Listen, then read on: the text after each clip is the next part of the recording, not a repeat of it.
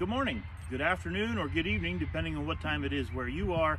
Either way, welcome to Pembroke Church of God. I'm Pastor Wayne. This week for our worship video, Rufus asked if he could participate in the worship video. So I gave him permission. The moment I gave him permission, he demanded then that he bring a friend. So this is Rufus's pal, Miss Debbie. Either way, the verse that Rufus would like to share with you, that I would like to share with you for our invocation this week, Debbie is going to share with you. Psalm 96, 11 and 12.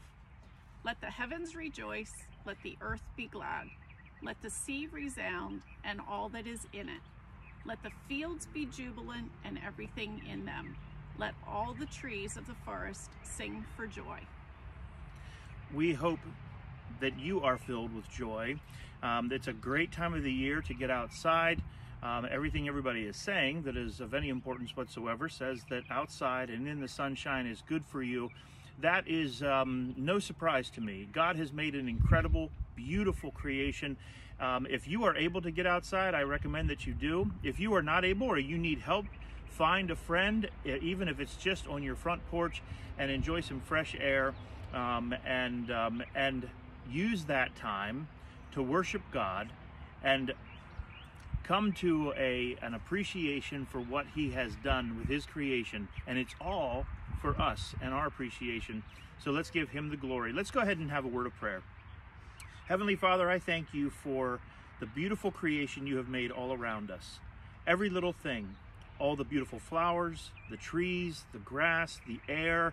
You can't see them on the camera now, but there's chickens around us now as we speak, and even a little brown dog.